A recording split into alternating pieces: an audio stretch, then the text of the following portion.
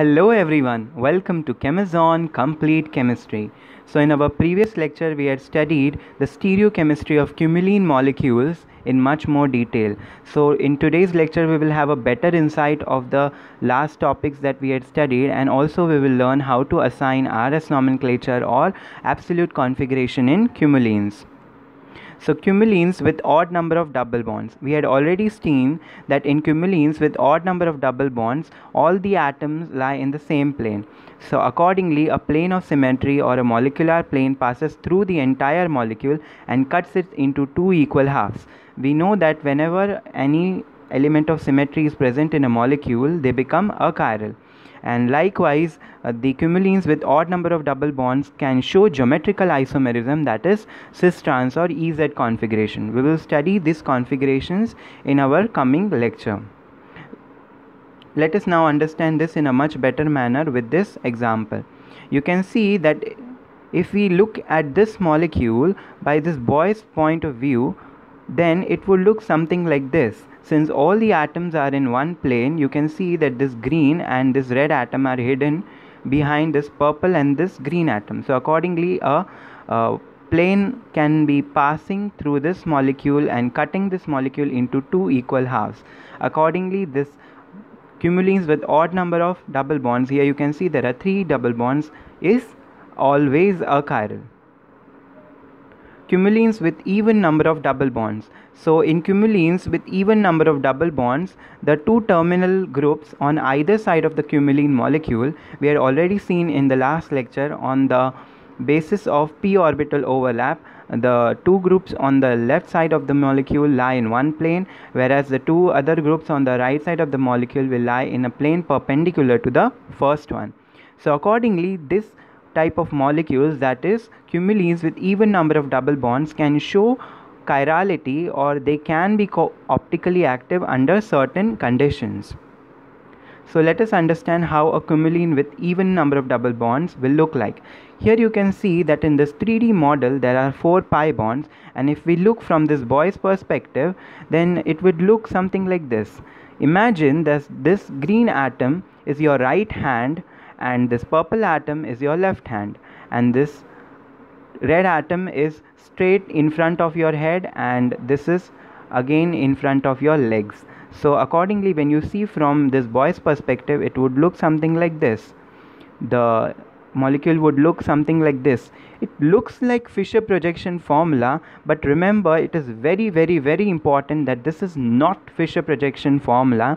So the rules that we had applied in the previous lecture for Fischer projection formulas will not be applicable here. So let us understand the condition for chirality in cumulenes. So here you can see this is the cumulene with even number of double bond, that is 2 double bonds. Accordingly, these 4 groups, that is group A and B and group C and D, will be in perpendicular planes, that is group A and B in one plane and group C and D in another plane perpendicular to it.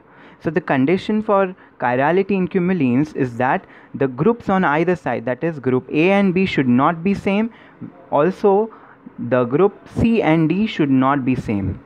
Although if A and D are same or B and C are same, it is okay, but the groups present on the same side should not be same. If they are same, then a plane will pass through the molecule and then it will become achiral. Let us understand this in a much better manner with the example.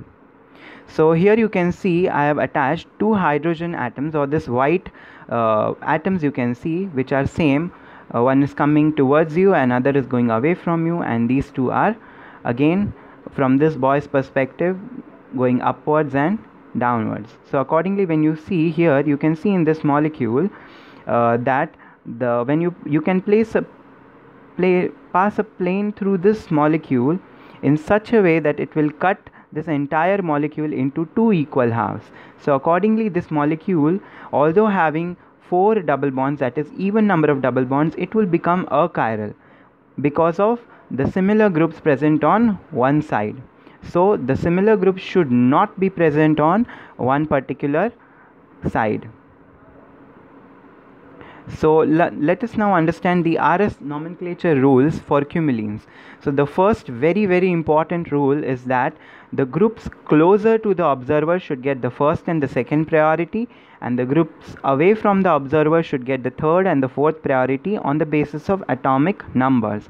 Then the third rule remains the same, that is, on moving from 1 to 2 to 3, if the order is clockwise, then the configuration is R, whereas if the order is counterclockwise, then the configuration is S.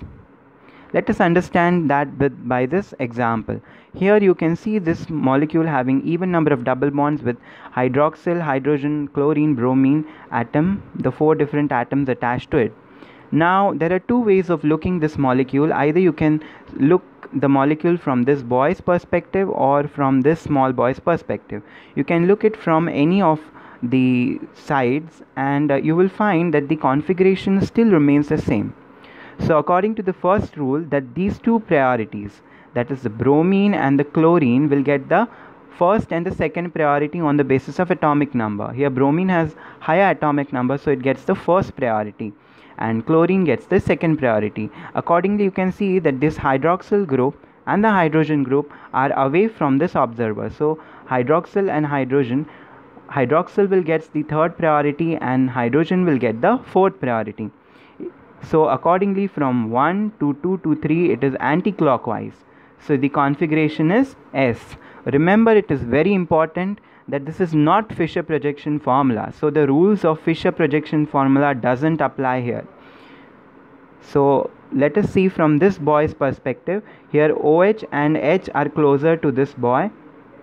So OH and H will get the first and second priority respectively, and accordingly between Cl and bromine, the chlorine will get the fourth priority and the bromine will get the third priority. Again, on moving from 1 to 2 to 3, it is anti-clockwise. So the configuration is S. So you can look the cumulene molecule from any side and you will find that the configuration remains the same.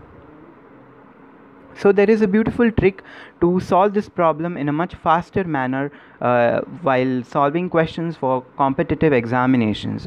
So what you have to do is, the group present at the wedge bond you have to put on the vertical bond at the top, and the group which is present on the dash bond, that you have to put on the vertical bond at the bottom. Accordingly, then you have to rotate the molecule in such a way that the wedge and the dash bonds come down, and then you have to assign priority to the vertical bonds, that is the first and the second priority, and the groups present on the horizontal bond as the third and the fourth priority, and then you can check accordingly whether it is R or S. Let us understand that in much detail with the help of this example. Here you can see I have done a change, that sometimes in the place of double bond you can see this cyclohexane cyclo kind of molecules. Here it is cyclobutane. So you can see that 4 different groups are attached to it, and accordingly they are all in different plane. So here you can see that iodine is coming towards you, chlorine going away from you, and this way. And then you have to rotate this molecule in such a way that these two groups, that is wedge dash groups, come below like this. So here you can see in this example, the group on the wedge is iodine.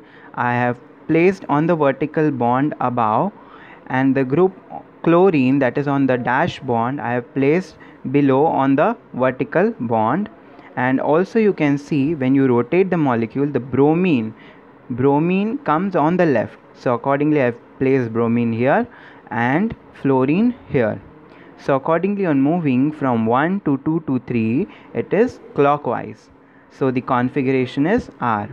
So in this way we can solve the exam questions very much faster, and you can use any of the methods, the very classic method and this trick method. The aim of today's lecture is that you must be able to solve any of the questions that are given to you in any of the exams. So thank you so much. In the coming lectures we will post previous year questions